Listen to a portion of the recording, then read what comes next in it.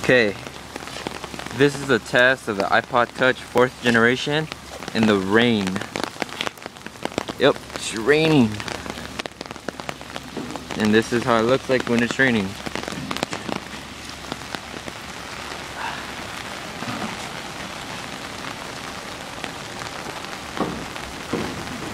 Walk around. I mean, I don't think you'll be recording when it's raining, but this is how it looks like if you guys want to know when it's raining. And it's raining pretty hard. It's yeah. You can see, look at that. Look at that puddle.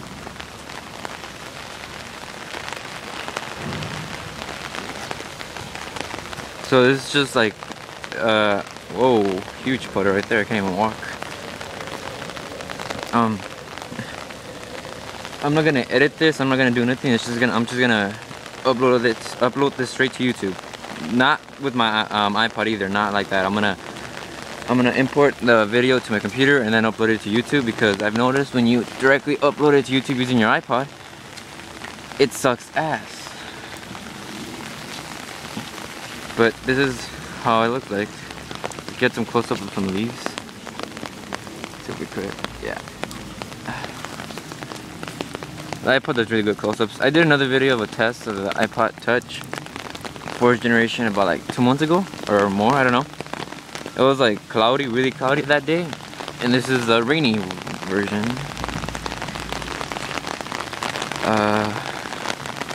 Yeah. I don't know what else to do with the grass. It's all wet.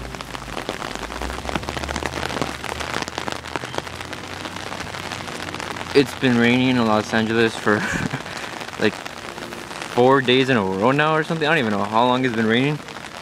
But I just figured I should do this video since I said I was, and I haven't, because it hasn't rained until now. Well, you know, until these past 4 days.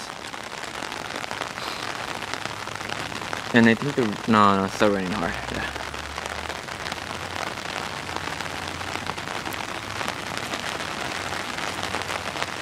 Well,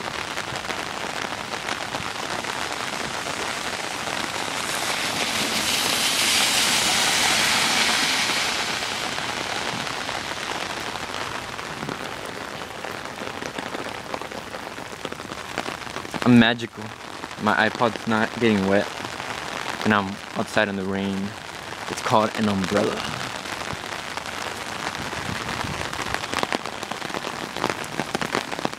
Oh. Alright, well. Ooh, that's cool. Whoa.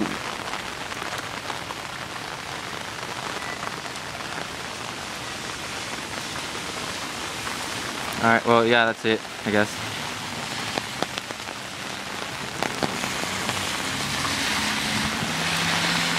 Alright, well,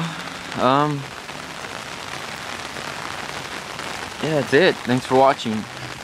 I have to get out of the rain now. Later.